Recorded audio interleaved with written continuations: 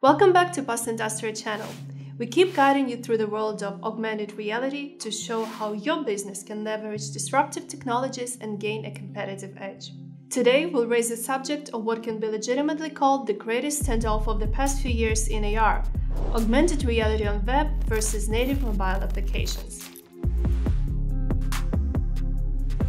One of the most frequent questions we at Post-Industrial hear from jewelry brands is why bother developing a mobile app with a virtual try-on when you can integrate AR directly into the brand's web page?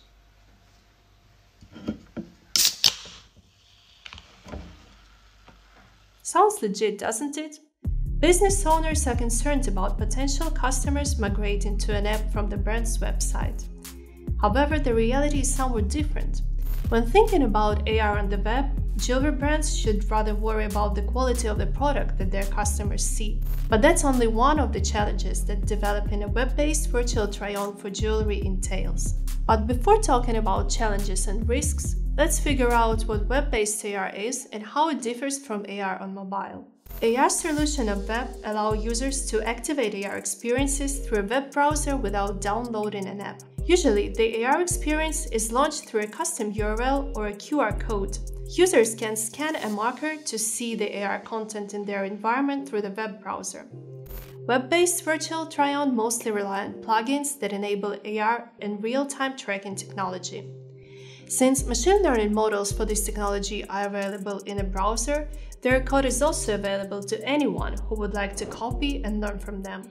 The face mesh package, for example, for tracking key landmarks on faces, is a popular ML model that developers made public and can be used to develop try-on solutions. Similar examples of web AR software are widely used in fashion retail.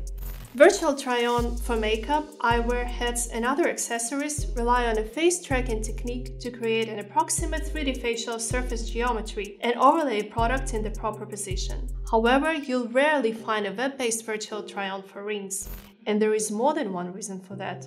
One of the key barriers to developing virtual try-on for jewelry, in particular for rings, is that there are no high-quality open-source solutions available.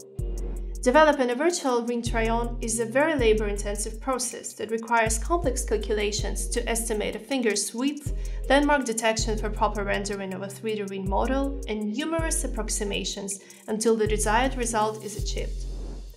This leads to the first challenge related to making virtual ring try-on available from a browser. Jewelry brands risk losing competitive advantage. What does this mean? Anything on the web can be copied, including 3D models of jewelry pieces, rendering, shaders, and even the code for ML solutions. This poses a direct threat to jewelry brands. They risk losing their competitive advantage of offering a custom virtual try-on. It's much harder to copy something from a native app, since all the information is encrypted in binary code, which only skilled software engineers can decipher. Another challenge is that the scope of the development work is unclear. Web-based AR requires testing a host of features. For instance, several versions of the same try-on plugin must be developed to ensure compatibility with various browsers, like Opera, Safari, Chrome, or Firefox. The major problem here is that the scope of development becomes unclear. In comparison, when working with the native apps, developers have to provide only two versions of the solution, one for iOS and one for Android. Also, network connection delays can cause trouble. The problem here is that augmented reality web experiences rely on Wi-Fi or mobile phone networks, either of which can cause data transmission delays. You just got pranked! This affects the overall performance of browser try-on plugins. A native app doesn't require an internet connection. Further, native apps have access to all of the device's capabilities, whereas a web page can access only certain features. And last but not least, is that rendering capabilities are limited in web browsers. Rendering and manipulating photorealistic 3D models of jewelry pieces is very resource-consuming in terms of computational power. This results in lower quality of try-on on the web. Despite the challenges listed above, augmented reality web experiences including virtual try-on, available from a browser, can bring jewelry brands substantial benefits. Ability to track brand engagement and audiences' interest through Google Analytics, better audience targeting than an app AR can offer, easier integration into a brand's website as opposed to developing a native AR app from scratch. And what business owners like so much is that it's cheaper to acquire customers on a web page, since conversion rates here are generally higher compared to in-app purchases.